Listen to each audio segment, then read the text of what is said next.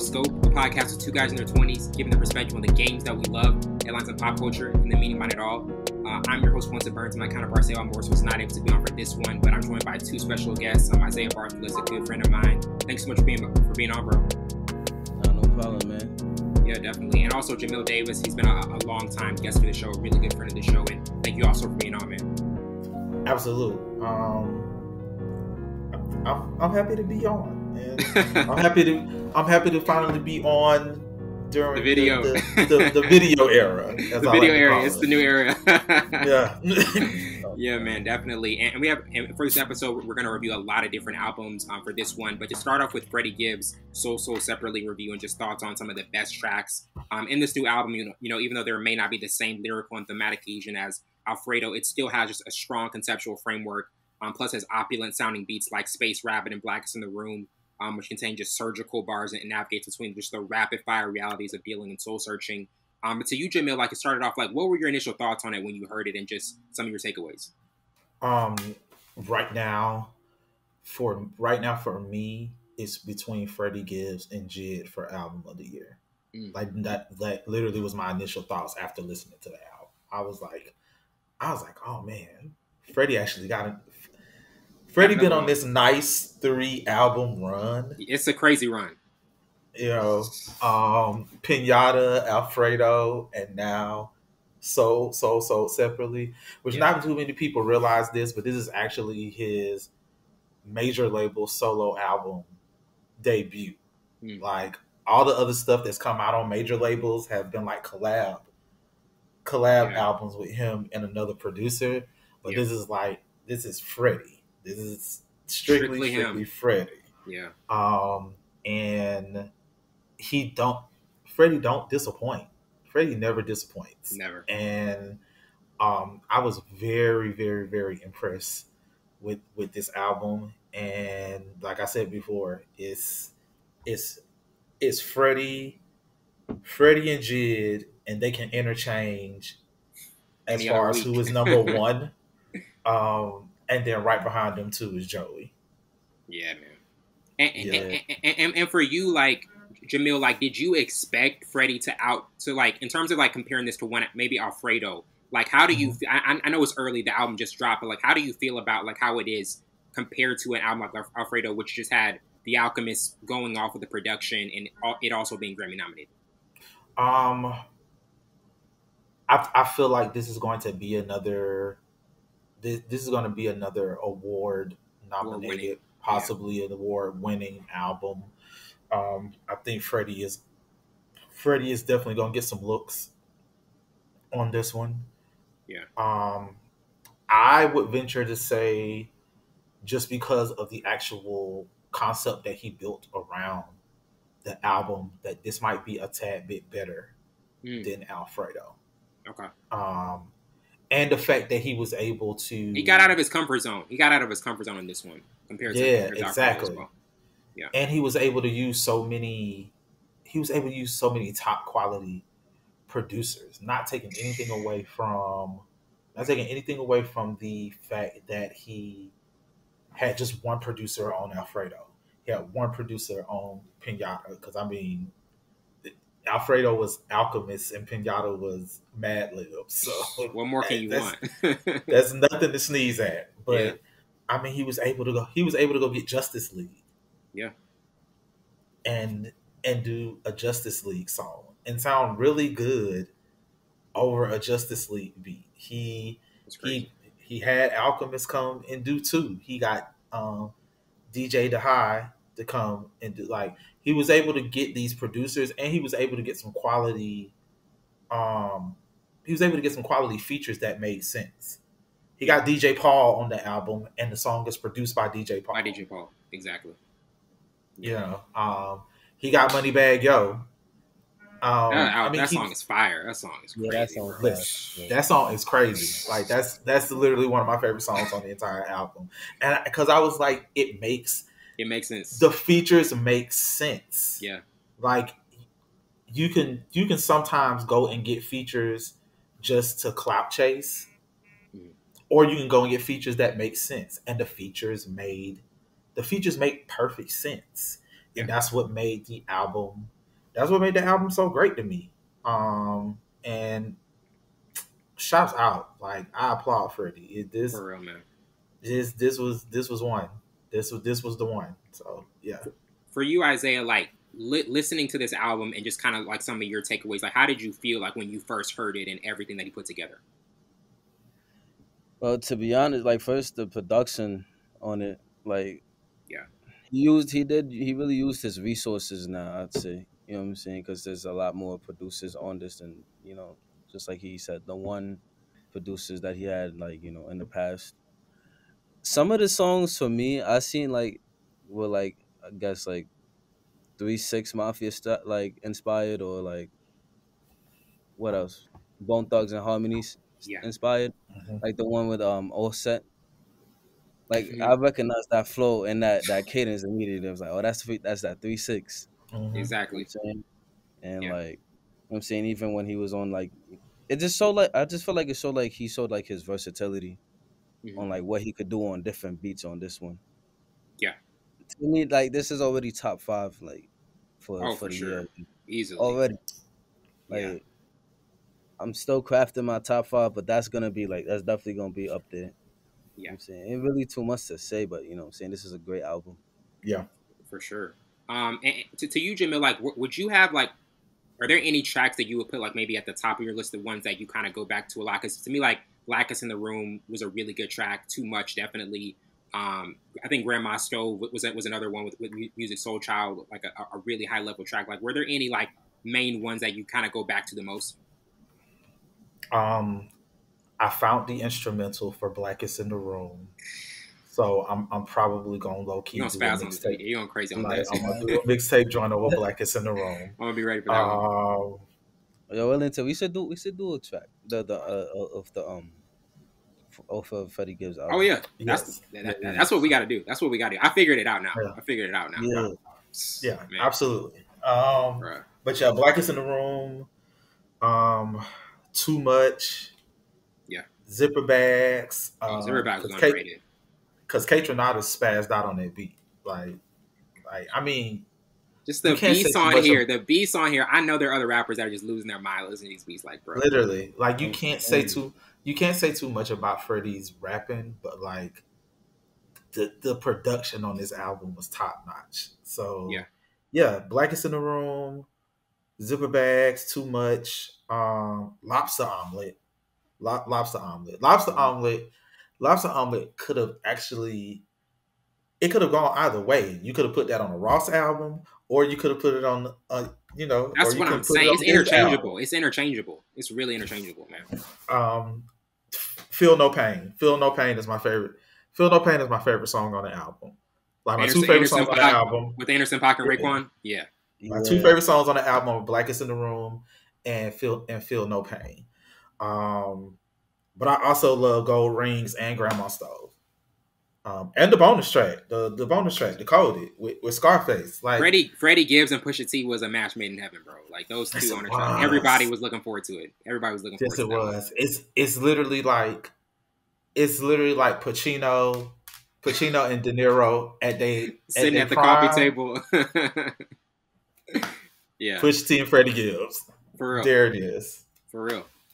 Let's hand it to you. Exactly, bro. Exactly. To you, Isaiah, were there any tracks that you kind of go back to the most in this one? Let me check my playlist. Every song that I like, I put them on a playlist. Same. Let me see.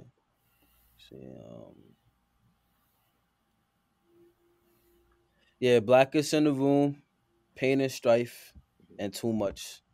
Yeah. And the Lobster Omelet.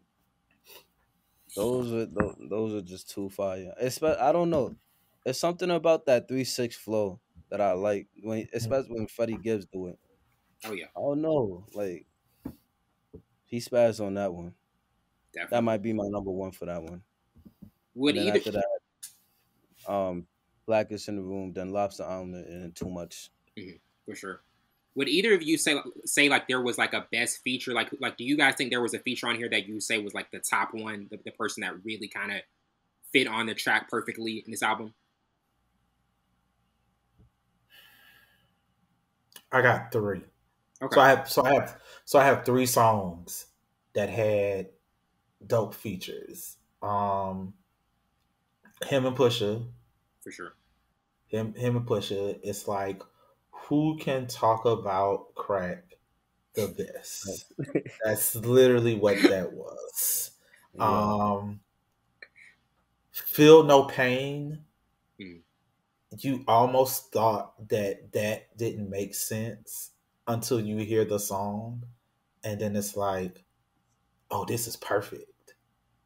Like the way the beat was laid out, it sounded like an old beat that could have been on Raekwon's Olin Built for Cuban Links album. Mm.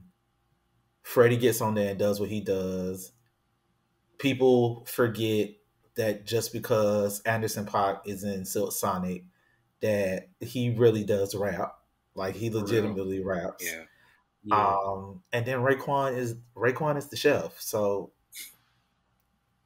and then the other one was too much. Cause the other one was too much. Cause Moneybag Yo. That was a perfect feature for that track. That was that was really a perfect feature for that one. Yeah. Yeah. Like, I was just astonished by that one. I was like, yeah, I had to go back and listen to that one a couple of times. So, For sure. Yeah. Isaiah, to you, like, was there a best feature on this one? Raekwon. Hands down for me, it was Raekwon. Raekwon is like, he's like my top 2 in the Wu-Tang. Mm. I mean, you can see the shirt right here. Yeah. Period. Shirt, but he's top 2, and number 1 would probably be Shaheem. He's not. I don't think he's on Wu-Tang anymore, but he was like the little kid. He was like the little kid on Wu-Tang. Definitely. Raekwon always be spazzing. Like this, like you will never hear a bad verse from Raekwon. Mm-hmm. Ever. Shout out to Wu-Tang, because they just did this. And they're still on it now. So they're doing this New York State of Mind tour with them, Nas, and Busta Rhymes. Like, what type of ill combination is that? And they were in Tampa a few weeks ago, and I was able to go to the Tampa show. Wow. And to see Wu-Tang live on stage. No, and let's throw this out here. So the best verse that Nas has ever written in his life was not on the Nas album. It was on Raekwon's album on Verbal Intercourse. That's the best Nas verse ever in the history of mankind. And to watch them perform that song live, like Nas, Ray, and Ghostface is on stage live performing Verbal Intercourse. I was 13 years old all over again. I was like, this is really out. Yeah. Man, that's crazy. It's video of it on my Facebook, but like, yeah, best night ever. Bonkers. That and seeing Nas perform "The World Is Yours" live, cause quick fact, "The World Is Yours" is the song that made me decide I wanted to be an MC. Wow. Like, I want to rap after seeing Run DMC Walk This Way video, but I was like, yo, like, this is what I want to do with my life. Yeah, I want to do this after I saw Nas's "The World Is Yours" video. So to see him perform that on stage live, like, and the people that were around me was just like in awe, because I knew every word to the song. They was just like it was this lady that was sitting next to me with her husband, and she was just like, "Honey, look," and they was pointing to me, and I'm just rapping this song word for word with tears in my eyes, because they was like, "Yo," like, his wife was like, "Yo," like, he is breaking down. I was, bro, like, y'all have no idea, like, the 13, 14-year-old kid was in front of his heroes, watching them work. So, like, yeah, no, shout out to Nas and Wu-Tang, bro. Like, that's if you in an area where these last couple of dates is gonna be at, y'all gotta go. Yeah, that's a show to go see. Man, for sure. It's worth the money. Yeah, definitely. And another album I wanted to get to that, you know, me and Savon have already reviewed, but I haven't reviewed it with you guys, is Joey Bada's 2000. Like, that's one of, like, the defining albums of the year. Like, to you, Isaiah, like, that's one I know you really like a lot. Like, how do you feel about how that album has, like, aged over the months and just kind of, like, how it's still ranking up with some of the best this year?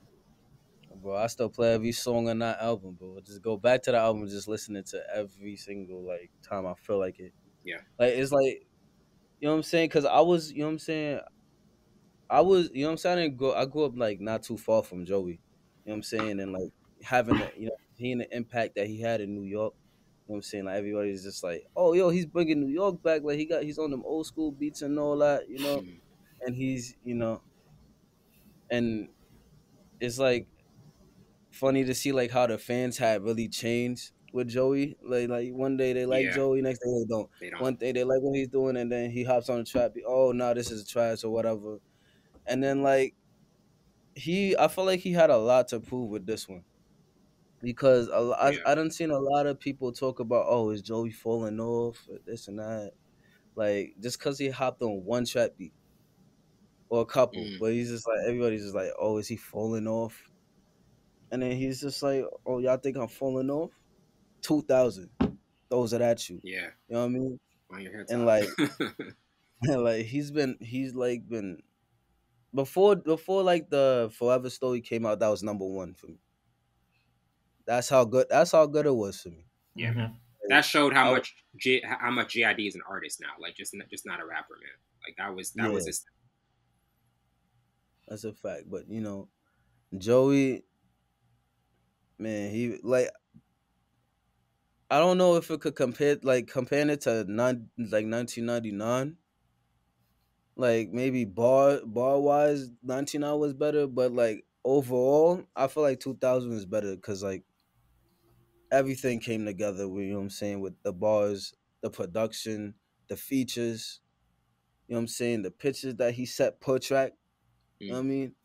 Yeah. Everything. Like, you know what I'm saying? I still, you know what I'm saying? Like, his deepest track to me right now is Survivor's Guilt. Yeah. You know what I'm saying? Like, you could tell that's, you know what I'm saying, that's you know what I'm saying, looking back on survival tactics. Mm-hmm. And it's just like, you know what I'm saying, he's been holding, like, you know what I'm saying, all this in for so long. There's a lot that he had to say, you know what I'm saying, on that track, and he's been holding it in for so long. And, like, you know what I'm saying, it's, you could feel the pain when he's spitting that. You know what I mean? For sure. And then, like, the rest of the songs on the album was just straight heat. Definitely. Like, that's man, it's between, to me, it's between Forever Story and 2000. That could be interchanged. For sure. I mean, and for you, Jamil, like, looking at both of those albums, because those are ones that is critically acclaimed, people talk about it a lot. Like, what are your thoughts on the contrast of those two albums, and which one do you kind of prefer more at this point? And I know, like, they're both so high up there, but if there's one you could pick between the two, which one would it be? For me, if you put me on a desert island and told me that I had to pick between Forever Story and 2000, I'm picking Forever Story. And that's not to take anything away from Joey and from 2000, because to me, 2000 is the evolution of Joey as an artist. 99 is just, yo, I got bars, and I'm about to show y'all exactly how many bars I'm gonna hit y'all over the head with. For sure. Waves is bars, but with an introspective outlook on it.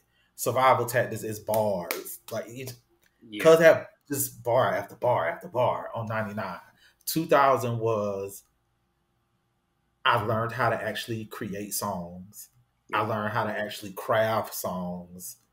And now I know how to be a complete artist and step into my own as an artist. Like, 2000 literally is So I feel like the best way to describe 2000 from 99, 99 is Ready to Die, and 2000 is Life Like After after Death. death. Mm. That's a Because really good 99, analogy. Really good comparison. 99 is Biggie just learning how to be an artist because he was able to spend some time with Puff Yeah. and with the Hitmen to understand what an artist is, but it's still bar heavy. Yeah. Sure. 2000 is me, Puff, and the Hitmen got locked up in a we got locked up in the studio for like a few months, and I now know how to put songs together. Me and Junior Mafia know how to put songs together, and now we're gonna give you this double disc, and hope you enjoy it. Thankfully, Joey didn't do no double disc because Yeah, that's tough to pull off, man. That's tough. Yeah, and it's tough to pull off when you don't. It's tough to pull off without having any filler tracks. That's the thing about double albums, because a lot of artists they know if they can't hit the mark, they gotta put in filler tracks, and that's where the album gets lost in. That gets lost in the shuffle.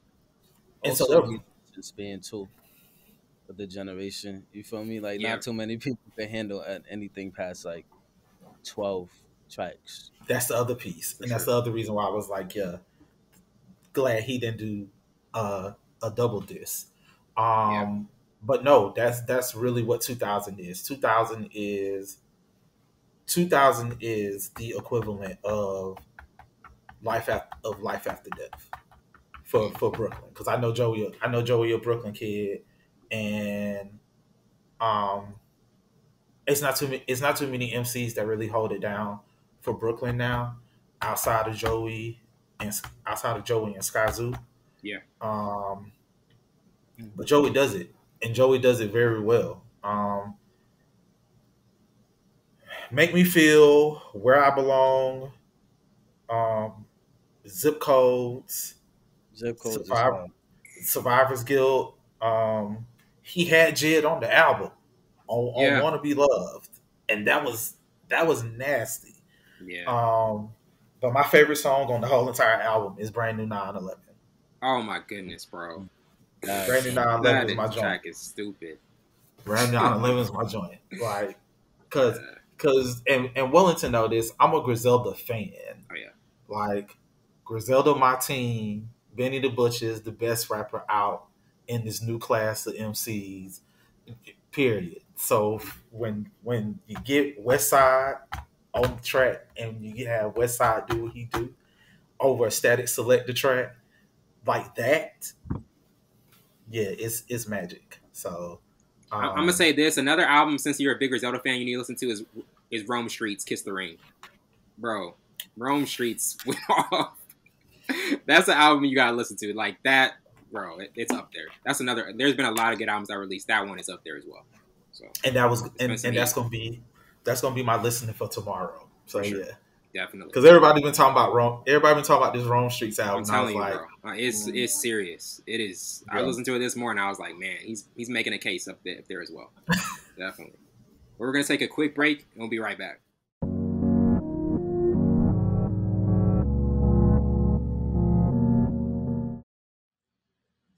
Welcome back to the show, and now we're getting to the second half of our album reviews. And to start off with Kid Cudi's Intergalactic.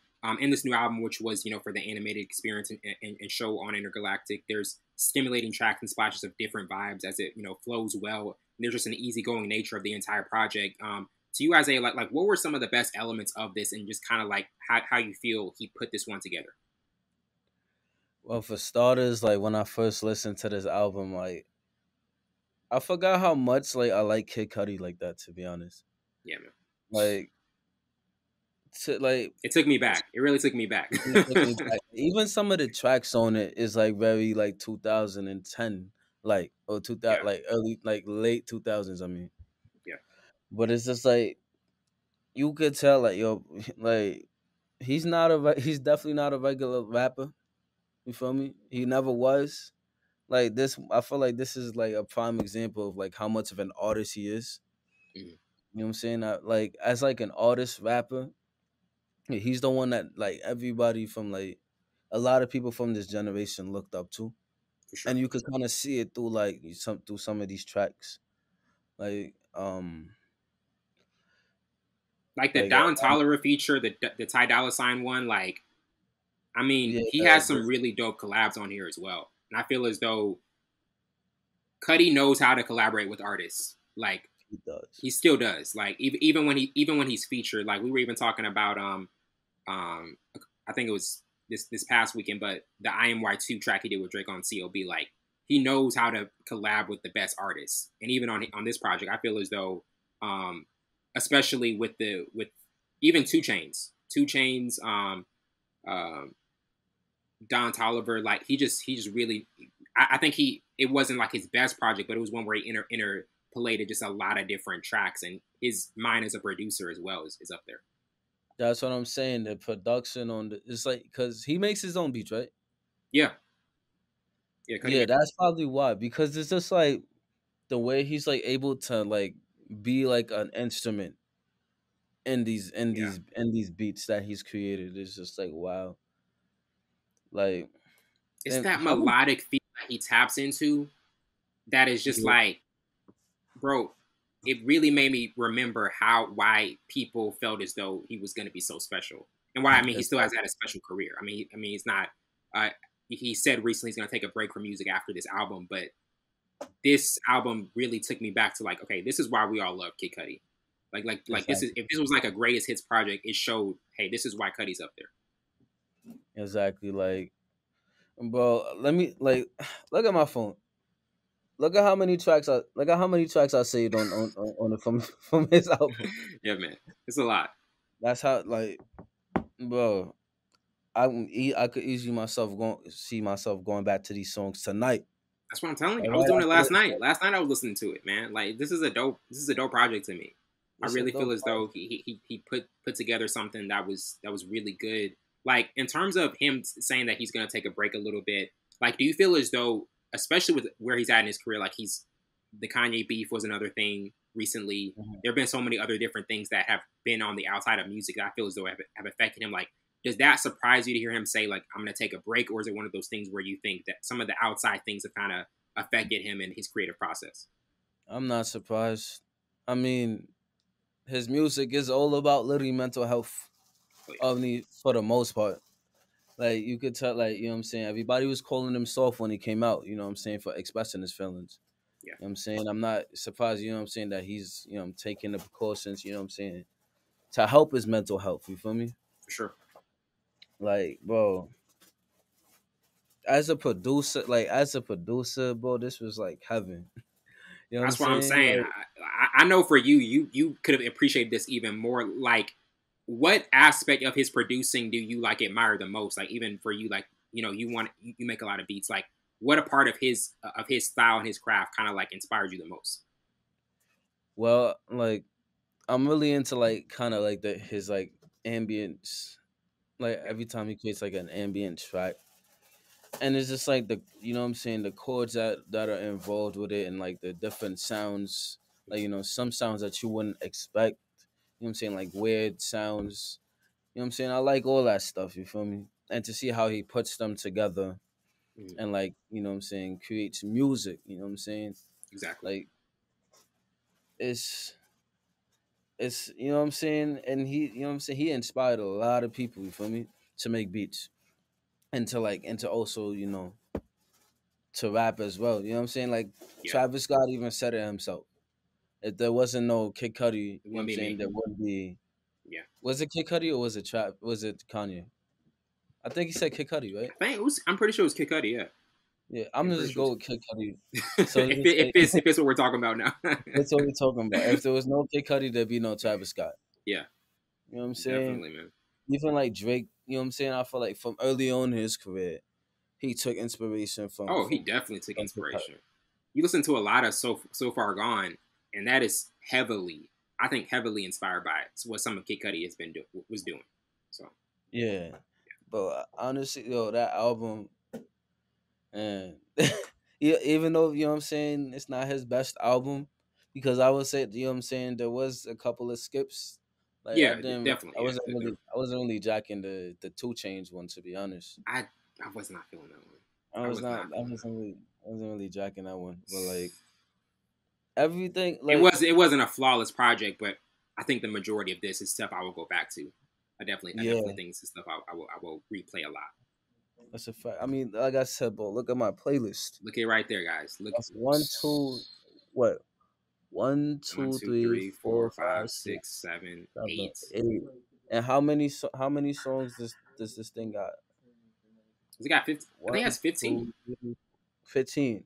Yeah, Yeah, that's a 15 songs. high amount of saves for a 15-song project. That's over High half amount. the Yeah, album high amount of on my saves. playlist. Yeah, bro. It was Yeah. really, really impressive.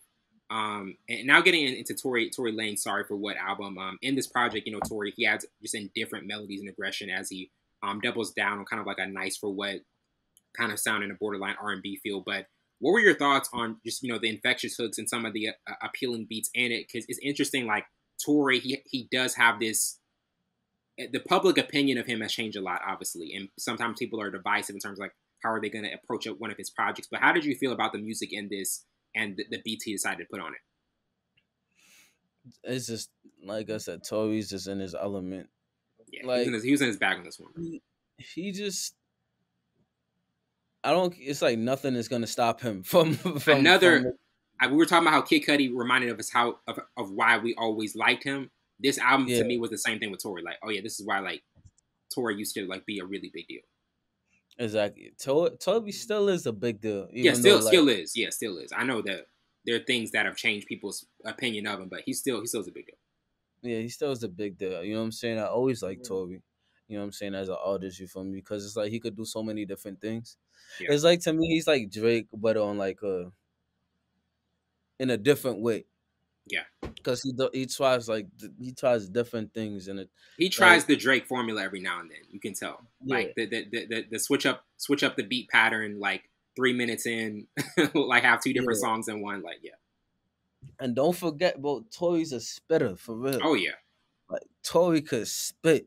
Sure. Like, you know what I'm saying? Like, what's that one song? I have it right here. Let me get off the Kid Cudi. Where to Start? Oh yeah. Where to Start's fire. Like this man, cause like not only he could like, you know, spit bars, like this man could flow. This man like, and it kind of took me back. Like I kind of was just like, you know what I'm saying? It took me back to when remember him and Joyner were beefing in 2018. Yeah. You know what I'm saying? Like Tory, like I don't know, Tory will never lose like the fact that he's hungry in his music. You know what I'm saying? Never. He's never. I mean, is always hungry. Like he's never comfortable. At least when he making music. You know what I'm saying? It's like never really like a flaw. He's never given off like a satisfied feel, like ever. Yeah. He's always been like, I'm gonna keep coming with heat. And this project, he did that. Like he even had the I don't know if you listened to the Alone at Prom, but he did his last album was Alone at Prom, and it was like more of like this like retro 80s feel to it. And you can tell he's experimental as well. He's not just like gonna stay in the hip hop R&B bag. Like he can get experimental as well. And I think like that's Tory. He really does try to like make sure that he tries new things. Like he goes into different things and not like just make himself feel complacent. Exactly. And other people be like, I remember when Joyner was like trying him, just like, yo, bro, he was not like, he dropped something calm against Tory. He's just like, nah, ain't no way he could rap better than me. And then Tory Lanez just came back and just, in my opinion, Tory Lanez won that. Oh, yeah. Just because Joyner wasn't expecting that. You feel me? Yeah. So he had to retaliate fast. But this album, you feel me, just kind of proved how versatile he could be with everything. You feel me? The versatility was displayed at a really high level. Like, and I think that's the thing he always wants to show, that he can be versatile, and he did that with this project. This was a long album. This was like a 20 song, 20. I think it was 20 songs. This was a long project, man. Like, so I think, and even like you said with Entergalactic, I saved a lot of these songs. Like a lot of these songs I saved. There were a few skips for me, but the majority of it, I think he hit the mark. For real, like to be like, it's like the reason why you skip Tory Lanez is you'll skip a Tory Lanez song. It's not because like the song is bad. It's usually just it's not preference. It's preference. It's always preference. Yeah. Because like you know what I'm saying? Like, as y'all, I'm a producer, you know what I'm saying, artist. Yeah. So I see, you know what I'm saying, I watch some of Toy's Twitch streams where it's just like he's recording in his studio. You know what I'm saying? And like Yeah. he always tries to get it right, you know what I'm saying? Whatever punching or whatever take he does.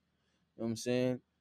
It's like even if the song is not gonna be somebody's cup of tea, you know what I'm saying, you could appreciate how, finished it is. You feel me? The Oh, songs for are never sure. unfinished. Yeah, definitely.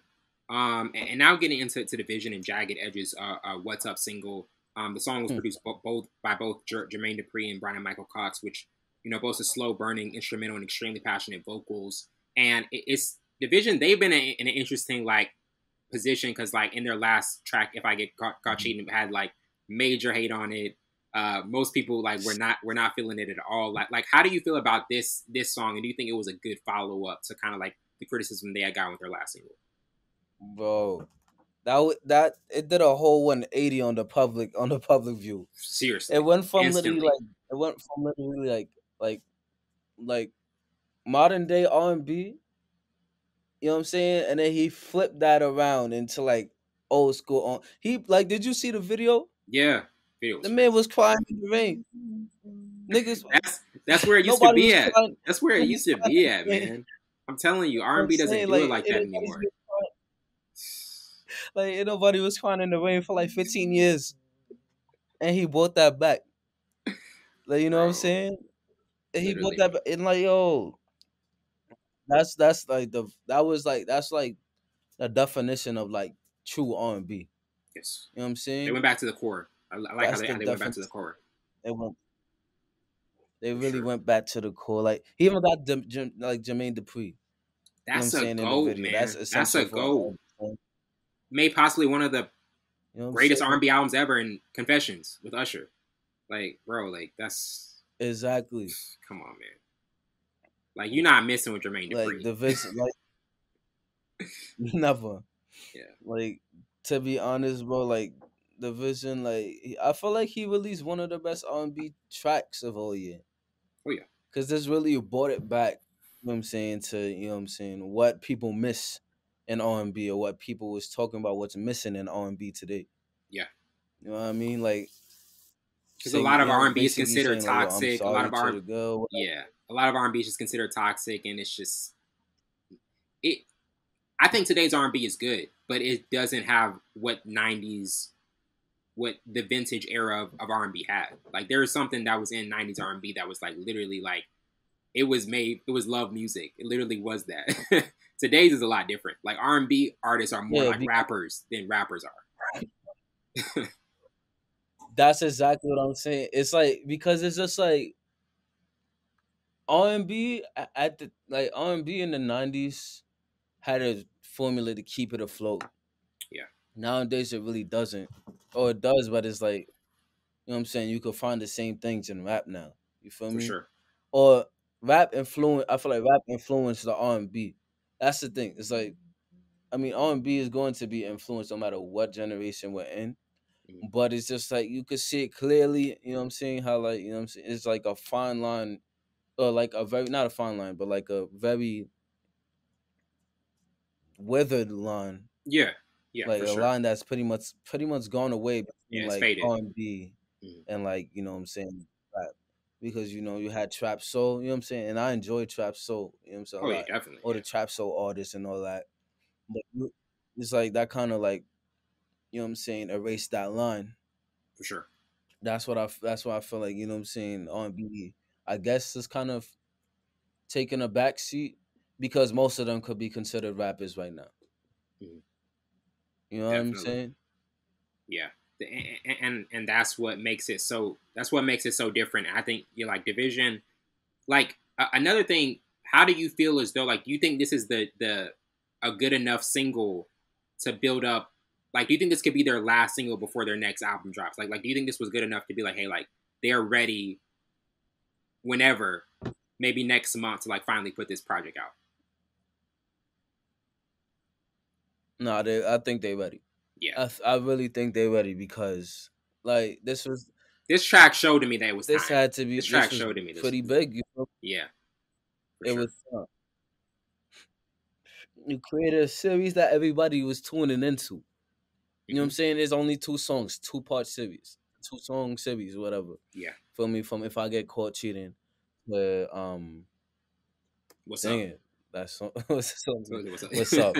Yeah, but I mean, Yeah. it's leaving my head because of how, you know what I'm saying, how good it was. Yeah, bro. But like freaking Really yeah, good track. like it really did a 180, like because you had all the females' attention for one. That's really the main thing you need. A girl, you know what I'm saying, all the girls' attention for R&B. You know what I'm saying? Yeah, people arguing over this. You have people doing their own remixes to this song, doing it in a female perspective. You're saying a girl's perspective. Yeah, You know what I'm saying? definitely. Instead of the male perspective. And then he comes out with this, and then people just like, wait, maybe he's not that toxic after all. You know what I'm saying? And then a lot of people is just like, And they oh, this is said, the division. No. that's what I'm saying. Like, they even said, like, hey, like, just wait on the next single, because that's the one where you guys are really going to get what we're trying to do. And they flipped it. They literally flipped it the perfect way. And I think, like you said, like, this was the right build up, and they're going to be ready whenever that album drops, for sure. That's what I'm saying. And it's got enough hype to drop it right now. Yeah. You got like especially with when If I Get Caught Cheating, like Queen Naja, freaking I was on the live where it was like Queen Naja, him and Capella Gray. Yeah, We're all arguing about this song. Man. I'm saying it's just like, that's crazy. I'm getting celebrities' reaction to this song. You feel me? Yeah, it literally caused that much of a stir. The stir that it caused up was crazy, man. And they got what they wanted. That's what you want. You want people to. If people aren't talking about your music in a good or bad way, you're doing something wrong. So they literally figured out the perfect marketing strategy and milked it, the right way. So absolutely. And now getting into our last single, our last review with Smino featuring J. Cole's single 90 Proof. In this new track, Smino is kind of on a certain thematic path, and there's just a silky cadence complemented by dreamy backing vocals. And even with J. Cole's verse, he had just a cautious gloating packed into it.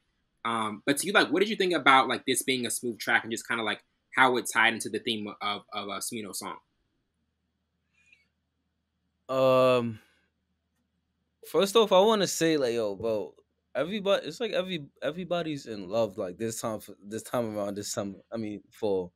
Like, you had Kid Cudi talk about love, half his song. Then, you know what I'm saying, Division released that song, and then, you know what I'm saying, Smino and J. Cole with that song. Like, I'm seeing a pattern. I'm seeing a pattern. Like, it's cuffing season is coming. It's cuffing season. It's definitely cuffing season. You know what I'm saying? Yeah. But like, this was definitely a smooth track, and they did it their own way. Yes, I like that. You know what I'm saying? Smino is like, you could definitely see like they're experimenting with like the vocals. You know what I'm saying? Like, yeah. And then J. Cole, like, that with the verse,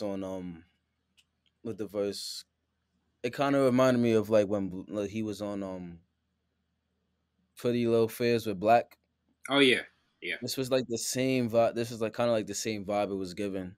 For sure. Like, I don't like, they need to, like, J. Cole needs to hop on more song, like love songs like that. I'm telling you, man. That's what I was thinking too. Like, he can get in that bag. Like, he definitely can get in that bag more. Like, that showed me something. Yup. And you know what I'm saying, Smino, you know what I'm saying, experimental as always. Yeah. Saying did a great job with that, to be honest. This is a calm, you know what I'm saying, it's a really calm track. For sure.